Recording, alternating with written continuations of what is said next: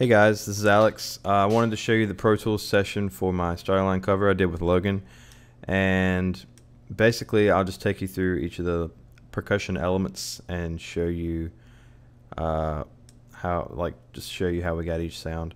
So first of all is the fist hitting the door. Here's the EQ curve for that. It's just a dip in the low mids here, just to kind of clean it up. And then as far as the compression settings on that, pretty heavy ratio, 4. It's digging into the threshold quite a bit, and then there's some makeup gain on it.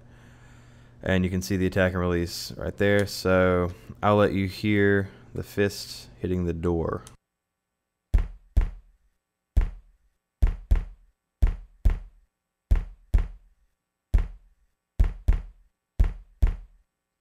So that's that. In combination with that, we used a wooden spoon hitting a couch pillow for the other half of the bass drum, because I didn't feel like the fist on the door really captured the essence of what a bass drum needs to be. So for the EQ for the pillow, you can see it right here, another dip in the low mids, and I bumped up the highs quite a bit just to get some more attack, because I felt like we needed a little bit more attack in the whole bass drum itself. So here's the pillow, the wooden spoon hitting the pillow.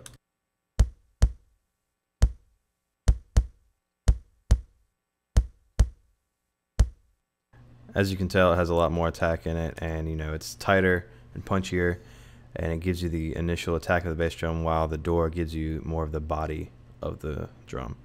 Next down the list is one time in the song we lit a match, and I kind of wanted to use that as like a cymbal crashing and then kind of fading out.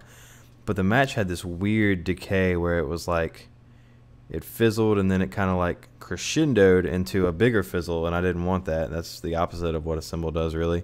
So I took the signal here, and what you see right here is a decay curve, just putting in for what do you call it, like basically writing in a decrescendo. You can draw this curve for the volume. So basically I put an EQ on it. It looks like I took most of everything below 1000 hertz just out of there. And as far as the compression settings, pretty heavy again. All the drum stuff was compressed pretty heavily. Here, I'll just leave this compressor up and let you hear what the match sounded like with the decay curve and everything on it.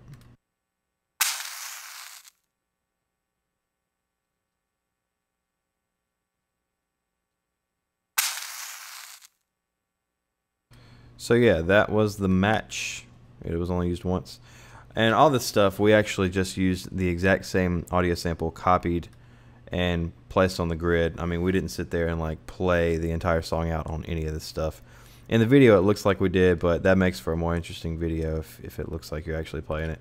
But in actuality, we just kind of, we hit everything once and then looped it, basically. So next on the list is claps. Logan and I clapped probably about 5 times and layered all those claps on top of each other, shifted them a little bit just to give a disparity of timing, and I panned a few of them left and right, slapped a compressor on all of that, and this is the sum of, I don't know, about 10 different pairs of hands clapping. So yeah, here's the claps.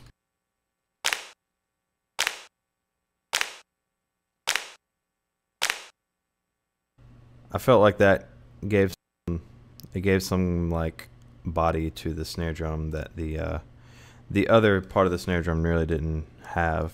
It had a lot of attack, but it didn't really have body to it, and that's what I'm going to play for you now, which is a wooden spoon just hitting a stovetop burner right in the middle of like the metal part.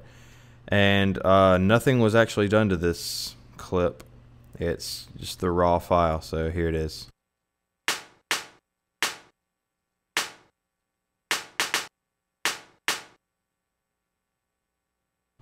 What I'll do actually is I'm not sure what this doorknob is right here. I think we ended up not using that, so I'll hide that. But I'll let you hear the claps and the burner together to form what I basically made into a snare drum.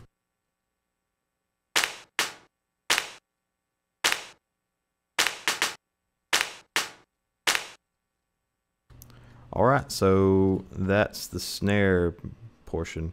And for like an open-ish hi-hat sound, what we ended up using was the same wooden spoon, just hitting some loosely held tinfoil. You'll see it in the video. I put an EQ curve on it, you know, everything below like 600 hertz or so is gone, because you really don't need that for a hi-hat sound. So here's the hi-hat tinfoil stuff.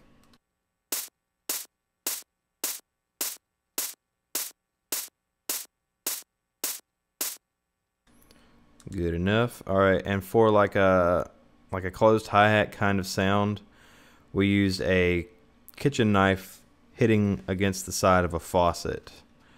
And here's the EQ for that. Not quite as drastic as the tinfoil, but there really wasn't as much frequency information in that little sound to get rid of. So here is the knife hitting the faucet.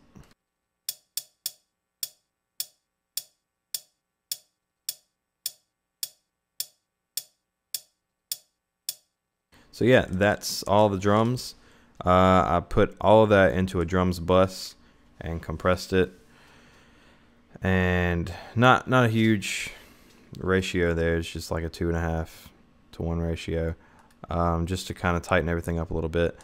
And moving on to the bottles, we recorded all the bottles, every pitch we recorded just once, and I put it, all the raw files, I don't remember where I put the raw files, but it was just, you know, I guess 8 different clips of the G major scale, and I copied and pasted those into what you see here to make the various chords in the song.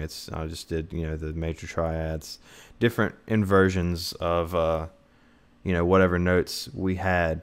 I guess there's the 1 chord, which is G major, there's a D major and C major, and also an E minor, and I think that's it. Those are the only 4 chords we really had to make, just various inversions of that. And that was the bottles, and then of course you had guitar and vocals, and I'm not sure what this is down here. Oh yeah, the actual other guitar part. So yeah, here's the vocals. And that really seems like that's the entire session. So I hope you got some insight as to how we actually did this. There's a lot easier ways to sample percussion like this instead of having to manually copy and paste every time. But we had limited resources at our disposal that night. I didn't have my entire setup. But as you can see, there's a lot of copying and pasting going on. But you know, the song is fairly repetitive, and it has its sections that you could copy from, you know, chorus to chorus or verse to verse. But yeah, so that's the basic gist of everything, and that's really all I have to say. All right, thanks for watching.